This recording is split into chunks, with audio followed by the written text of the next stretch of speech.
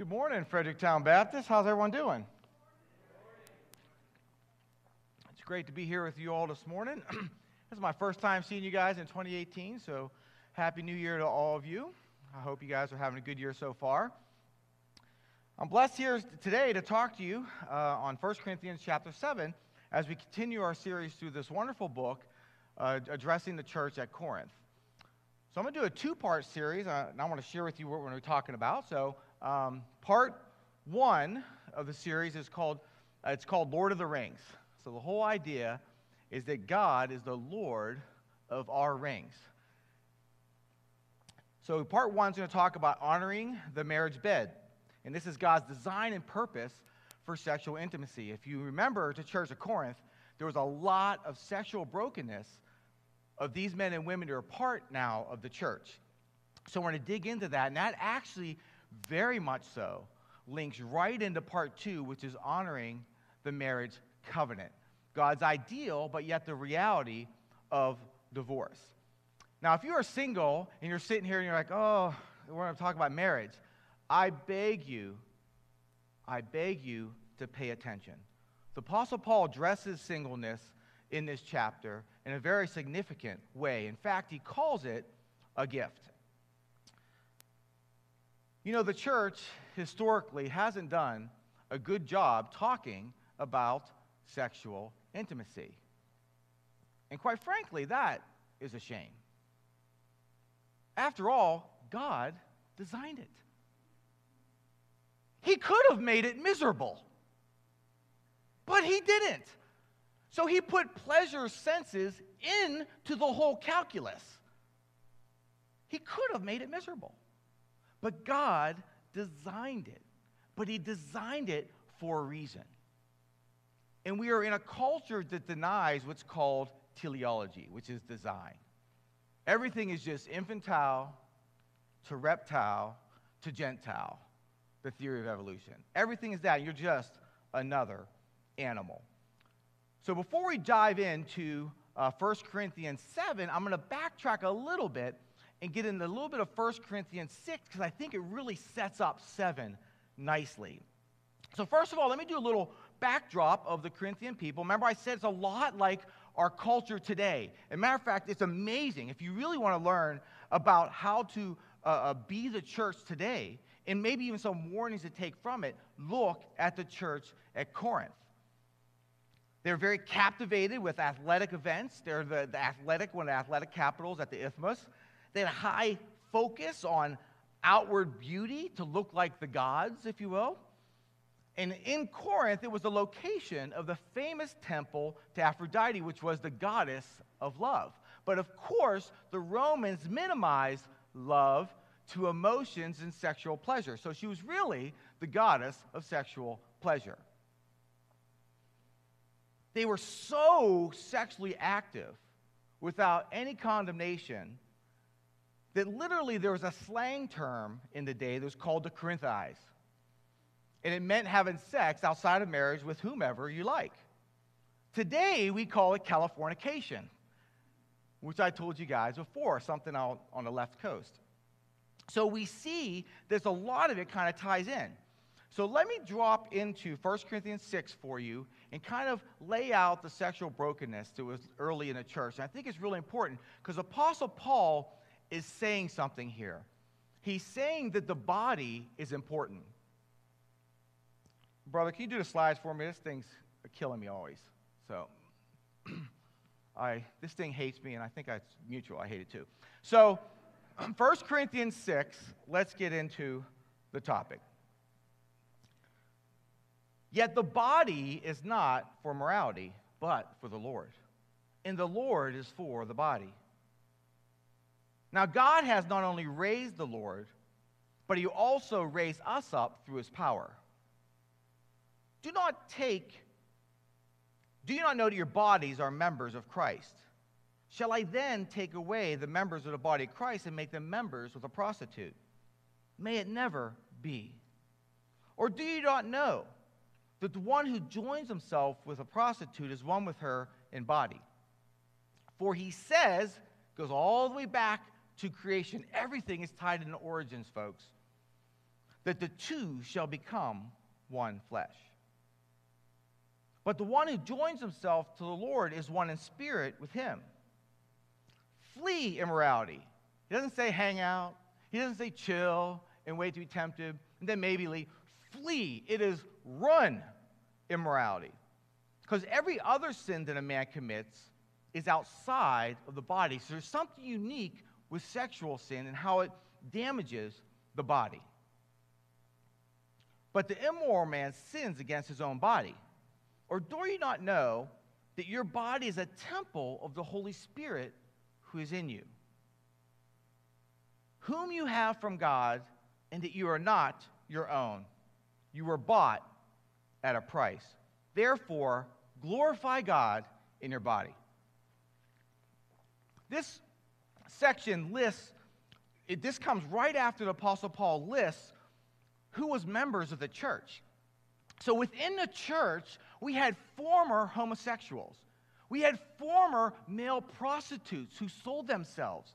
We had former adulterers, former players, is what it says in the Living Bible. But what's so cool about that is there's all this sexual brokenness sitting within the congregation. And the Apostle Paul does something interesting. He says, as some of you were, past tense. As some of you were. This was such a part of who you were. It took up your identity. But he says your identity is no longer in your sexual brokenness, but it is in Christ, for you are washed. You are sanctified and justified in the name of the Lord Jesus Christ. What a wonderful promise. And this was so important because in the culture, they had a very low view of the body due to their philosophy or their worldview. And this philosophy became the foundation for what was known as Gnosticism. And Gnosticism comes from the Greek word gnosis, which means knowledge. So the Gnostics had this secret knowledge that they had. And they had the separation between the body as bad and the immaterial soul is kind of trapped in this bad body.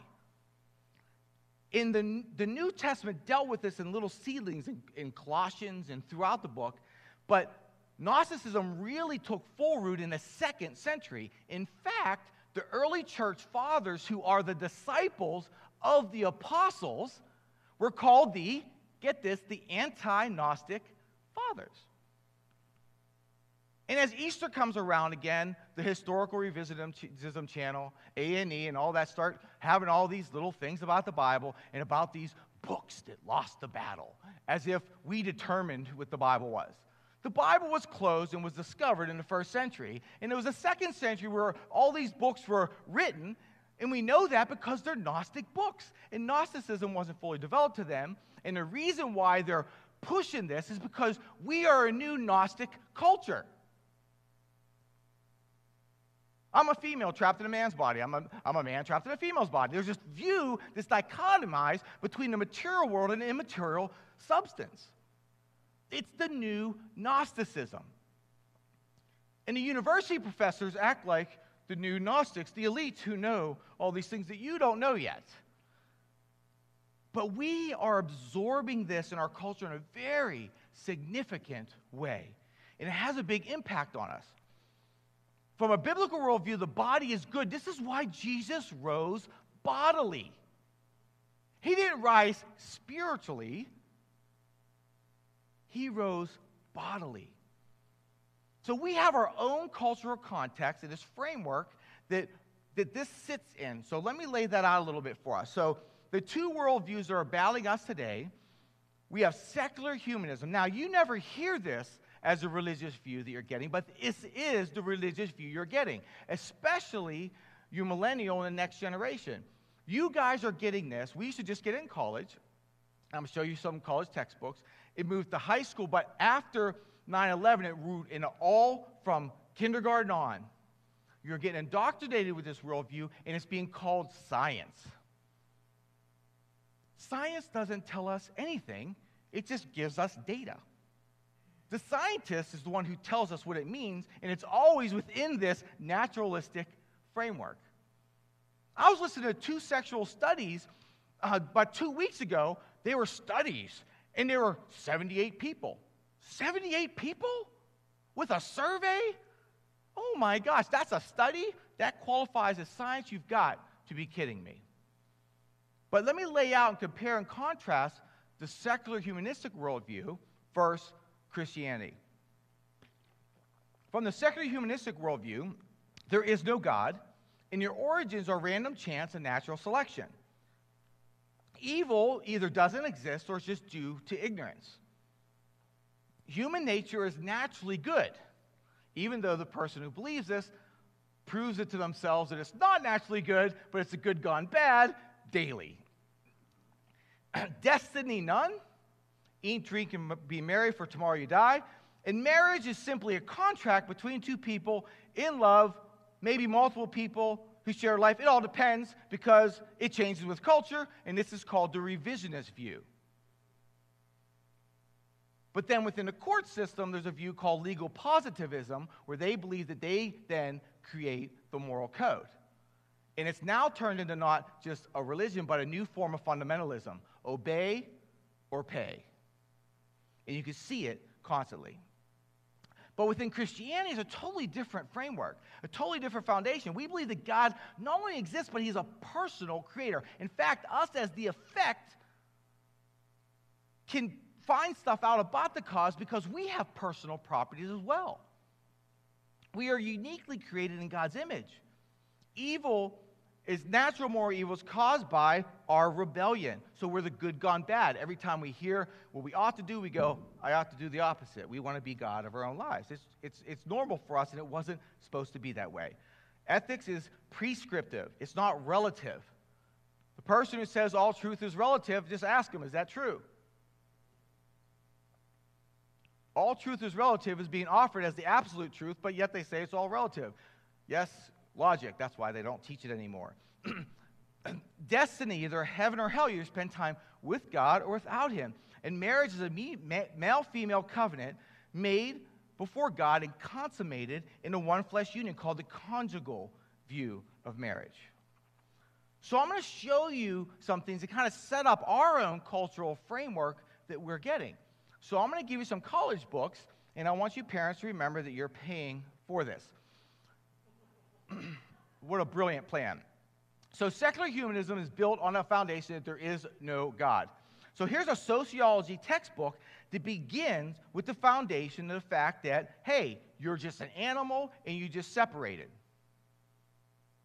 You know, you have the same genes as 92%, 89%. It bounces back and forth between you and a monkey and also a banana. It ought to tell you that we're totally different, that there's something else going on because 8% of material is not enough to make up the difference between me and a banana. Bananas don't contemplate their existence. Why am I here and what's my purpose? But we do. But we do.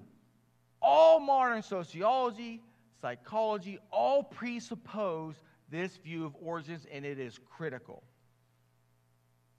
But we get played because in our pride, which is the last thing I talked to you guys about, we hate feeling stupid. We hate feeling that we're anti-science, as someone is giving another religion to you, but they don't even realize it. This is philosophy.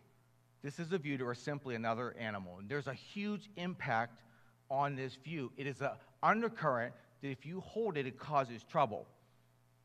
And it believes that then psychology comes along and says, well then, if you're just another animal, we can look at animals to determine what is normative.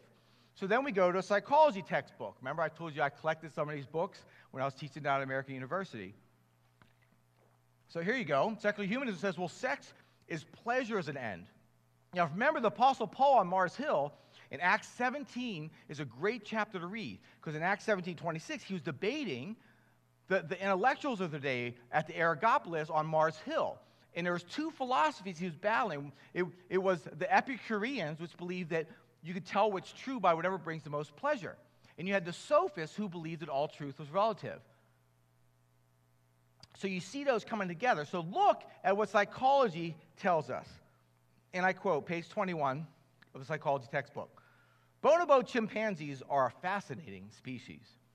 These small primates live in tropical forests of Zaire and a few other countries, and they have recently been the subject of scientific interest.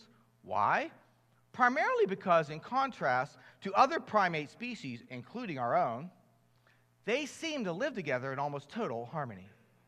Fights and bullying and all other forms of aggression are almost unknown. What accounts for their calm and peaceful existence? One possibility involves their sexual behavior. Bonobos win the prize among primates for their high interest in sex. They often have sexual relations 20 or more times a day. And females are just as enthusiastic about these activities as males. Bonobos seem to use sexual relations as a means of reducing tension and anxiety. Whenever they're frightened or upset, they quickly pair up and begin mating. Is there a lesson for our own species? The contemplative question we all must answer. So we have two worldviews that are competing narratives. They want you to put your story in that meta-narrative. And where you see yourself in that story is everything. So either marriage matters and sexual intimacy has a purpose beyond merely pleasure, which is the biblical view, or marriage is just a piece of paper. And sex is merely to serve ourselves with pleasure as an end, and the minute I lose my feelings and sexual interest, I just go find another piece of paper. Now, as this is a backdrop, you can see we're a lot like the Corinthian church. We have our philosophers telling us what worldview to hold, and now starting to make us hold that worldview or pay. Always ask yourself, if you believe something, if I'm talking to you right now and you disagree, where'd you get the data that you disagree with me on? And how do you know that it's true? Your books have been updated every 2 years. Now they're automatic, and they get updated every year. The worldviews have changed constantly. Constantly. Now, in this context, right, we come to 1 Corinthians 7. And what I love about this is how the Apostle Paul starts it. He goes, now, concerning the things of which he wrote. This is kind of interesting. So here, he spends 6 chapters writing all this information, telling them about their pride, about them fanboying and fangirling behind their favorite pastor, about them drinking milk and not solid food, and all this spiritual immaturity. Then he talks about them as an example. They have someone who's sleeping with their stepmother, sitting in a congregation, and they're praising and giving hugs every morning, and they're saying, you accept this? Then he gets into the fact that, hey, as some of you were. And he's telling us that God designed us for a purpose. And sexual intimacy has a purpose for it. God is not a cosmic killjoy. He has commands because he loves us. This is how he designed us to operate. And I love this. So he says, now concerning the things about which you wrote, it is good for a man not to touch a woman. And he means sexually. It's a euphemism. But because of immoralities, each man is to have his own wife, and each woman is to have her own husband. Now, at this very beginning, this kind of course begs the question, marriage. What is marriage? Marriage is what brings us together today. Love, true love. For those of you who like The Princess Bride, that's the best I got. So let's unpack right into Genesis, where every time marriage is discussed in the New Testament, Jesus points there, the Apostle Paul points there 3 or 4 times, Peter points there, everyone points back to the beginning. Because your origins are everything. But before we get into this text in Genesis chapter 2, let me kind of just go with Genesis chapter 1 in case you all are reading through the Bible in a year and you started plowing through the book of Genesis. Now, Genesis 1 through 2:4 gives us this kind of chronological order of creation. See that God's a God of order. So you have water, then you have plants who need water, then you have animals who need plants, and then you have us who love meat who eat the animals, who eat the plants. You kind of see how it goes. There's a God of order there. And then out of nowhere, right in verse 27, he says that God created man in his own image. In the image of God, he created him, male and female, he created them. We are image bearers. God transferred to us these moral qualities, such as truth and goodness, justice, mercy, and love. This is why we know those properties. There's a moral law written on our heart because it's presupposed there's a moral lawgiver. You can't have a prescription without a prescriber. Then God expands in Genesis 2 and highlights and zooms in on day 6, the crown of his creation, the man and the woman. So Genesis 2, beginning at verse 18. The Lord God said, it is not good for the man to be alone. This is the first time that God says it is not good. And it's the first time that aloneness was experienced. Because God eternally existed in 3 persons, Father, Son, and Holy Spirit. And now man, going organic didn't help. Naming all the animals didn't help. Right? He needed another image bearer to help him out. Now the Lord God had formed out of the ground all the beasts of the field and the birds of the air. But for Adam, no suitable helper was found. So the Lord God caused the man to fall into a deep sleep. And while he was sleeping, he took one of the man's ribs and closed it up, the place with the flesh. He didn't go right to the ground again. He created woman from the man's side.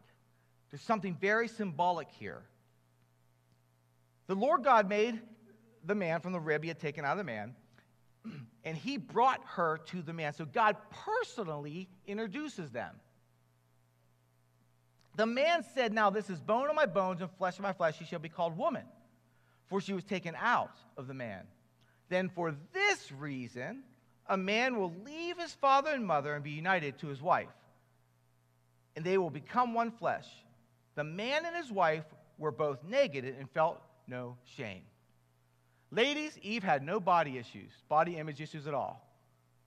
Naked and felt no shame. They were together, and this is the foundation of marriage.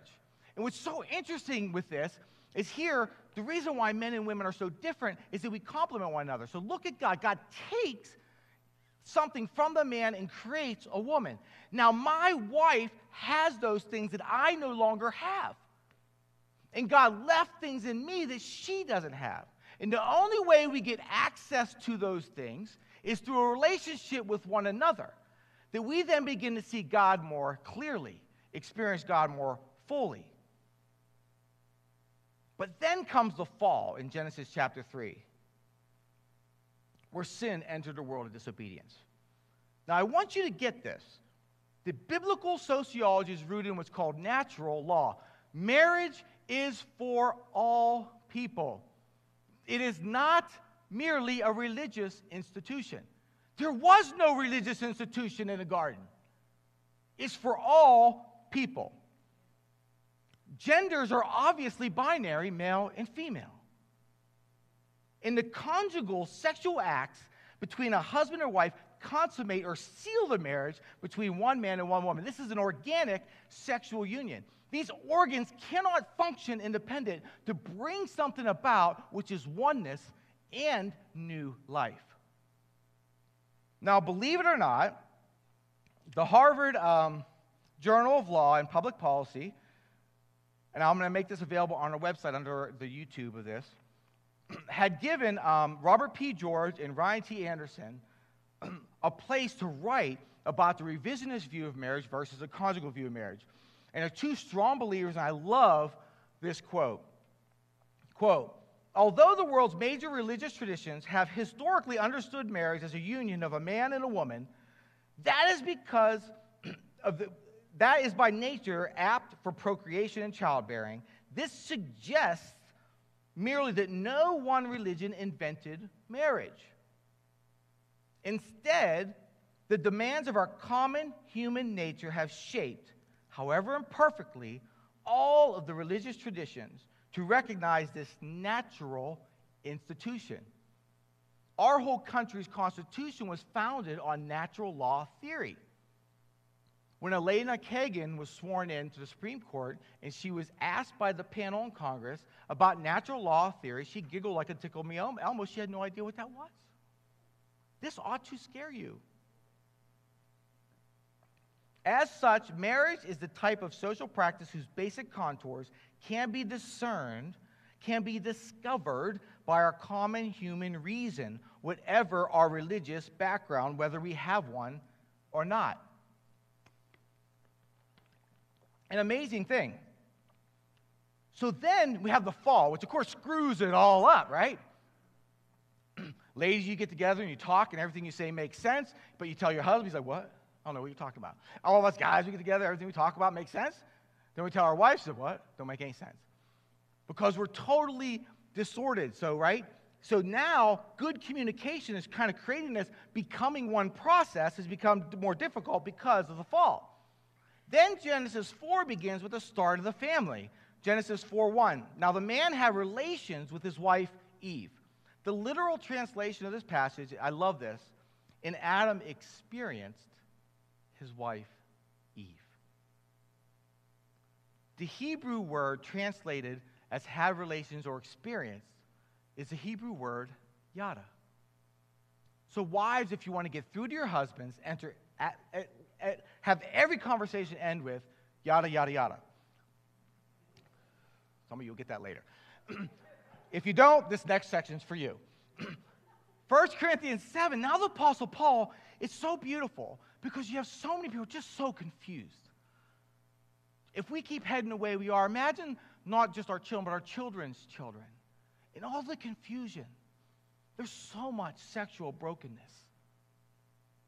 And he brings it into its proper context, and it's a beautiful thing. It's a beautiful thing. Redeemed, saved people who were one way. He's saying, here is your ideal. 1 Corinthians 7, 3-5. The husband must fulfill his marital duty to his wife, and likewise also the wife to her husband. The wife does not have authority over her own body, but the husband does. And likewise, the husband does not have authority over his own body, but the wife does. You see this mutual submission that's right into Ephesians 5 that Paul digs into later. Stop depriving one another, except by mutual agreement and for a time, so that you may devote yourselves to prayer and come together, sexually that is, again so that Satan will not tempt you because of your lack of self-control. One of the things you lose when there's a breakdown in the marital context and there's brokenness everywhere is you lose this protective hedge that society has around marriage. Because remember, society is made up of one little family. So just look at your neighborhood and keep expanding out, and there's a protective hedge. That's how it was supposed to be. Now humans, unlike other mammals, are the only mammals that have sexual intimacy eye to eye. It's as if it's into me, see. There's something beautiful about sexual intimacy. And understanding God's design is critical. In singles, you don't own, you rent. And renters never treat property as good as owners. The ladies or the gentleman that you are dating belongs to the Lord, I hope, not to you. Ownership equals privilege and responsibility. John MacArthur, in his commentary on this passage, says this, quote, the present tense Greek for the word have authority over indicates a general statement that is always true for spouses' mutual authority over each other's body and is continuous and meant to last throughout the marriage. So let's talk about three aspects of God's design for sexual intimacy. And I hope you see it in a way you've never seen before. First of all, God designed sex for marriage, and it is a marital duty. The word duty means moral obligation. God holds you accountable for it.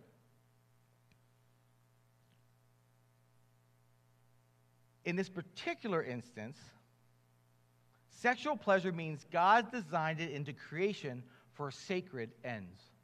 And the sacred ends is oneness and procreation. When sexual pleasure is properly placed as the means with oneness as the end, pleasure is not the end.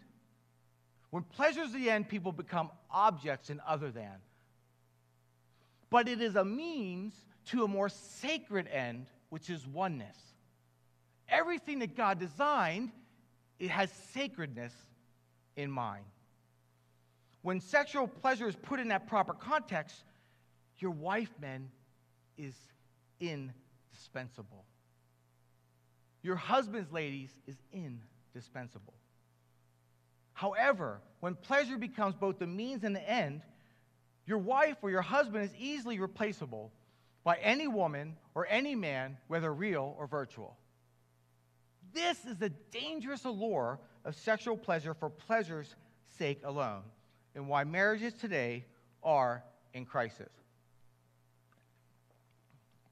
God made sexual pleasure both for our enjoyment and a means to sacred ends. And this is where the church got it wrong. Just because you have 2 kids, I hope as a married couple you had sexual intimacy more than twice. It is made for pleasure, for the purpose of the oneness of your marriage. Your marriage is sacred. And to feel connected, you have to be connected. Intimacy is God's sacred ends to oneness. Ravi Zacharias says this, quote, "Pleasure unbounded by sacredness will leave you emptier than before." So we have this verse in Hebrews 13:4, and I want to read it to you, then I want to give you my testimony that's rooted in this verse. Hebrews 13:4 says this, "Marriage should be honored by all, and the marriage bed kept pure. For God will judge the adulterer and the sexually immoral." So I'm 25 years old. I grew up in the city of Pittsburgh, moved down here, and went to church. I was a C&E Christian, which means I wasn't a Christian at all. I grew up Catholic, made my confirmation, graduated from church. Don't get on the Catholics. You go to any church, you can hang out and still not be a Christian. So I moved down here, and I was dating this girl, and my nickname for my roommates was 2 Week Pete. So they thought I was too picky. So I'm dating this girl and really getting along with her fine. So I'm starting to fall in love with her. And now, coming from a broken home, and I'll talk about that next week, I'm feeling insecure about, gosh, I fall in love with this girl. I'm scared of me in marriage because I'm going to blow. I'm not afraid of marriage itself. I always want to get married. But I'm afraid of me in marriage because the gift of self-destruction is contagious. So here a guy at work witnesses to me, does a terrible job by his sake, but it was an awesome job because he was honest. I had tons of questions. He couldn't answer them. He said, "I don't know." Greatest answer in the world because it was honest. Between him, catching a Bible answer man while I was sitting on 66 on the way home, and saying, "You know what, I need to read the Bible." I bought the one-year Bible and started reading it. So I'm reading the one-year Bible, and at this moment, I'm living with and sleeping with my girlfriend. And I'm studying for a Novell certification. I'm sitting there reading my Bible. Just bought it. And Cheryl's like, "What are you doing?" I'm like,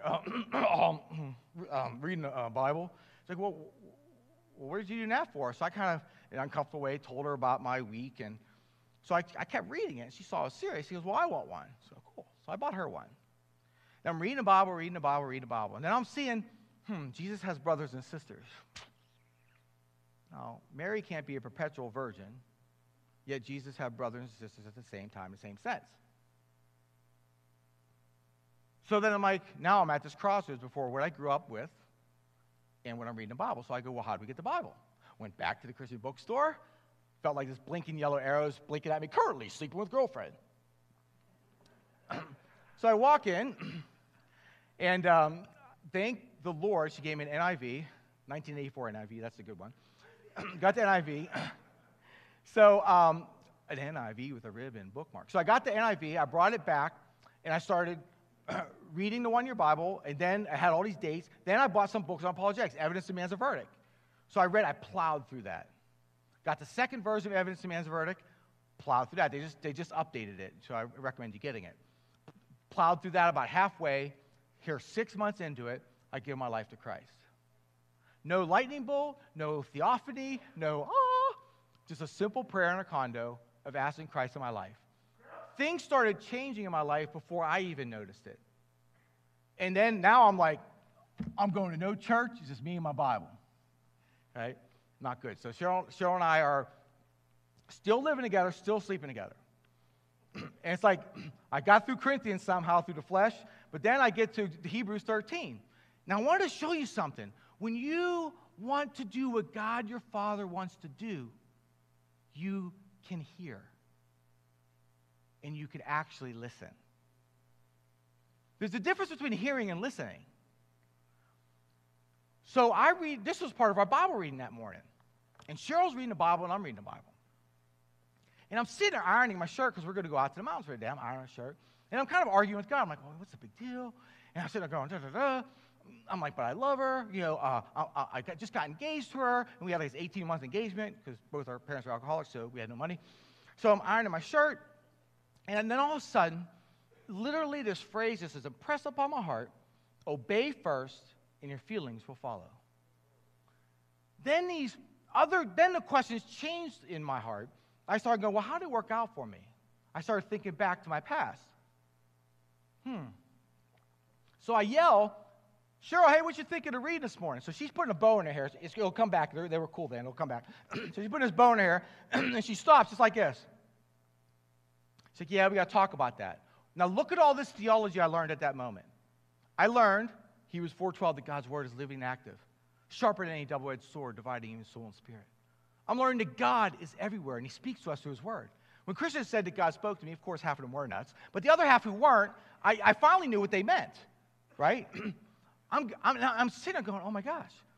So we go out for the day, had a nice time, and started talking about it. I said, look, I just feel like we need to obey first, and our feelings will follow. I said, I don't understand God's boundary. But God, my Father, loves me. And because I lived in rebellion to my earthly father, no doubt I've been in rebellion to my heavenly Father. And it's a hedge of protection for a reason. I don't understand it, but that's what faith really is. So we set up boundaries in a home. Now, mind you, we had a little over a year at this time. Set up boundaries in a home. Then God works in mysterious ways. We start plugging into a church, and I started work with youth, and all of a sudden, God gets me of the next sin, right? This was the greater one. People drive hundreds of miles for sex, so location isn't the issue. So then Ephesians 4 hits me. It says, among God's people, there must not even be a hint of sexual immorality. I'm like, darn, Lord. So I said, well, I need to move out. Insecurity, me, in relationships, move out. Move out, bought a house, moved out. Then had our wedding, kept it clean for a year. And after that, of course, we cut back on things because we bought the house early and all that. And we asked ourselves, what did we learn about it? I tell you right now, I would have never said this, that I thought of her as an object, but it's true. Never would have said that, because the heart is deceitful above all things, folks. And what we learned is an amazing thing. Our friendship grew, and God blessed our marriage to this day. It's been almost 21 years, and God has blessed our marriage because of our obedience. And he used us, he has a sense of humor. When I was on staff at McLean Bible Church, I was in charge of preparing for marriage. So Cheryl and I would give our story, and we had people make covenants to move out. I had people in the church offer their houses, offer bedrooms. I always challenged the guy to move out. We had people make commitments to sexual purity, and 2 to 4 couples, every class, decided not to get married. That is a victory. And there's a reason for it, because I'm going to get into these design elements that God put into intimacy. It's really cool when you see it. It's really awesome. Now I get to share my story with my kids, and Cheryl shares our story with our kids, because don't be prideful. Some say, and some of you parents may have this question, well, do you lose your authority then? Well, no. Only sinners can be saved. There's 2 Greek words for hypocrite in the Bible. It's hypocrisis and hypocrites. The first word is applied to an actor. It's really cool in Greek drama, who pretends to be someone other than himself. So as a metaphor, a hypocrite is a person who plays a part in real life under a false appearance, pretending to be someone he or she is not. The second Greek word is even more accusatory. It's saying the person is doing that with the intent of deceit. So, to determine hypocrite or wise counselor, ask yourself, are you pretending to be someone you are not? Pretending to be someone that you're not. Folks, people need the testimonies of sexual brokenness, but it's better not to have one. So let me get into why this is a big deal. Why this is a big deal. If you're all relativism as a parent, you say, oh, I don't believe in relativism. Well, you're like, hey, kids, you keep it clean, and you pretend like you did and you didn't. Sorry to come clean before the Lord first.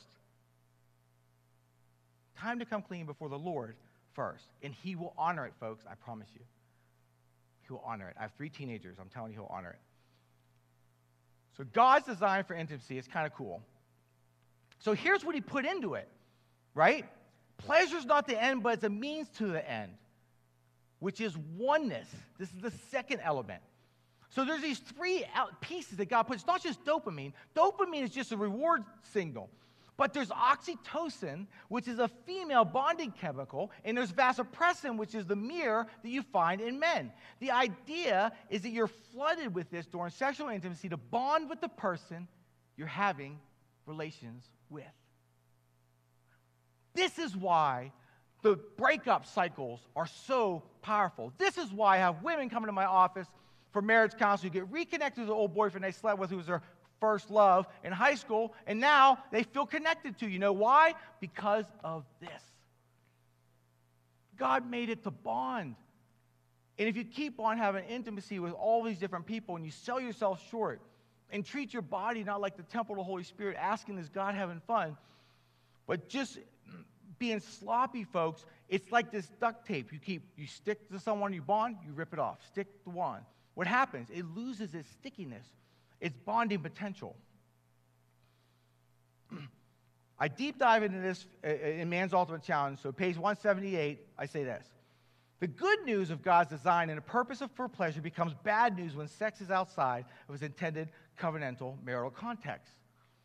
The more sexual partners a person has, the more breakup cycles experienced due to oxytocin, vasopressin bonding meant for oneness. These breakup cycles sever the bond created during intercourse, leaving it damaged for the next relationship. There's a tear, literally. As an illustration, it is if you place a piece of duct tape on one surface, remove it, stick it to another, remove it, and do it again. What happens to the stickiness on a tape needed for a bond? The more is added and removed, the less effective the bond. This casual approach for sex, for pleasure only, degrades the stickiness or bonding ability that God designed into the sexual process for oneness between a husband and wife. And this explains why the hookup generation is experiencing adultery merely a few years into their marriage. And I'm surprised by the younger couples coming into my office. Isn't that cool? If you think about how God designed this, there's a real purpose for it. God's not a cosmic killjoy. He designed it for purpose. The third aspect is that God designed it for societal and cultural health. Pre-1960s, there was only 2 sexually transmitted diseases. In 2018, now there's over 40 known sexually transmitted diseases. God is telling us, because he's our Father, he wants to protect us because he loves us, that we're not designed to be sloppy. That's not what he meant it to be. And there is these consequences baked in to the pie, if you will. C.S. Lewis said, a society in which conjugal infidelity is tolerated must always, in the long run, be a society adverse to women. Look at the rise of sex trafficking. Northern Virginia is one of the hottest areas. The rise of string of sexual assaults you just keep hearing about in the news. How is secular humanism's view working out for us, brothers and sisters? Should we not give at least God's view a try? It's slavery, friends, and we're the ones willingly putting on the chains. God is a loving Father. And when pleasure becomes the ends and not merely the means to the sacred good end, then the object of pleasure becomes a false god and an idol made with our own hands. Remember, God made pleasure. It was his idea. God gave us the gift of pleasure while the fall of man gave us a curse of demanding an excess of it. So there are two applications, one for married and one for singles, and then one for all of us. And we'll close. Marry your spouse is a gift. Proverbs 18:22 says, "He who finds a wife finds what is good and receives favor from the Lord." In the middle of 1 Corinthians 7, the Bible says, "In this life, the married will face many troubles." How many of you guys have that highlighted in with a P on it for promise? Anyone claiming that? No? No one's naming and claiming that? Well, why? Because you get two sinners that are naturally selfish, bent away from God's will to their own will under one roof. If you're leaning into God's will, guess what happens? The closer you move to Him, the closer you move to one another. Prudes for Christ, married couples, is not a marriage ministry. Sexual purity is not the absence of sex, but it's sex in its proper context. A married couple with a healthy sex life is sexually pure biblically. A marriage partner who withholds sexual intimacy from the partner outside of medical reasons is in disobedience and is dishonoring his or her spouse. It's not the foundation, friends, but it's certainly the glue. So make time. I have a tape acrostic to help memorize, hopefully. Give your marriage time, attention, patience, and effort. This is how you receive and have the emotional, spiritual, mental oneness that you're looking for in your marriage. And for the singles, there's three groups of singles that are addressed in 1 Corinthians 7. The single who's never married, widows, and a single now divorced. 1 Corinthians 7, Paul says this about singleness, who himself was single. "Yet I wish that all men were even as I am. However, each man has his own gift from God, one in this manner and another that. But I say to the unmarried and to the widows, that it is good for them to remain as they were, as I. But if they do not have self-control, let them marry, for it is better to marry than to burn with passion. But what matters is keeping the commandments of God. One who is unmarried is concerned about the things of the Lord and how he may please the Lord. But the one who's married is concerned about the things of this world, how he may please his wife, and his interests are divided. The woman who's unmarried and a virgin is concerned about the things of the Lord, that she may be holy in both body and spirit. But the one who's married is concerned about the things of the world, how she may please her husband." Singleness is a gift. And being married doesn't make anyone any more spiritual. John MacArthur says this, and I quote, "The attitude among Christians today about singleness, however, is often like that of the Jewish tradition in Paul's day. It is looked on as a second-class condition. Not so, says the apostle. If singleness is a gift to that person, it is God's will for that person to accept and exercise that gift as belonging to the Lord.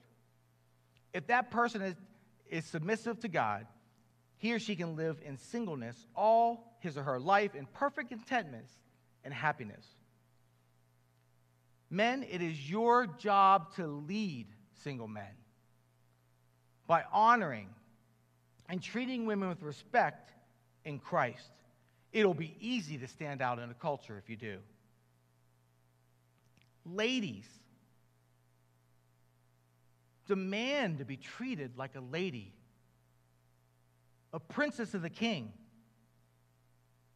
but act like a lady in Christ.